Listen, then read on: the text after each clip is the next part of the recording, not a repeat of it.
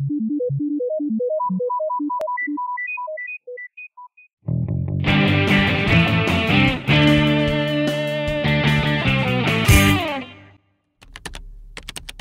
guys, it's David back with another quick tip on audio production using TwistedWave. This tip is something that came from Thomas directly at TwistedWave from a question he gets asked a lot. Many of you may be doing audiobooks and trying to normalize your audio per the ACX guidelines of -3 dB. Much of what I'm going to say here is taken directly from the instructions from TwistedWave that they send out to people who have the same question. The problem is that it is not possible to change the RMS level without changing the peak level with the normalize or amplify effect. You need to apply some compression.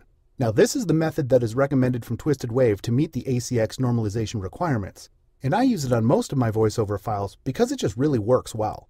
First, to get the RMS level between -18 and -23 dB, we're going to use a normalize effect. Target level between 18 and -23. I use -20 dB usually. Now, if we analyze the audio, go to File, then Analyze. With a voice recording, we're likely to be over the -3 dB that is desired. It is not possible to amplify on Normalize in order to adjust only the peak amplitude or RMS level. They always both change at the same time. What you need to do is compress the audio to reduce the peaks.